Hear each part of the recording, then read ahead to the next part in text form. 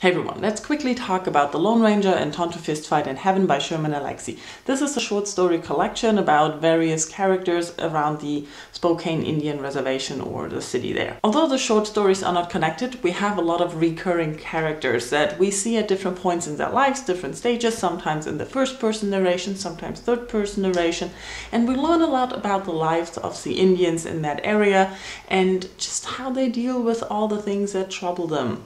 The problems with the alcohol, the problem with racism, the problems with poverty, and how they interact and live together, and how they just live and try to find a way to get by. And I really thought this was very, very interesting. You really get an insight into the lives of these people there. But it's not only because of the topic why I would recommend this book to everyone, but also because of the writing. Sherman Alexie has a way with words, and he has a way of comparing things and putting them into pictures that you really understand it. It's not complicated, it's simple, but so beautiful. There's this one story where he constantly says, you know what I mean, right?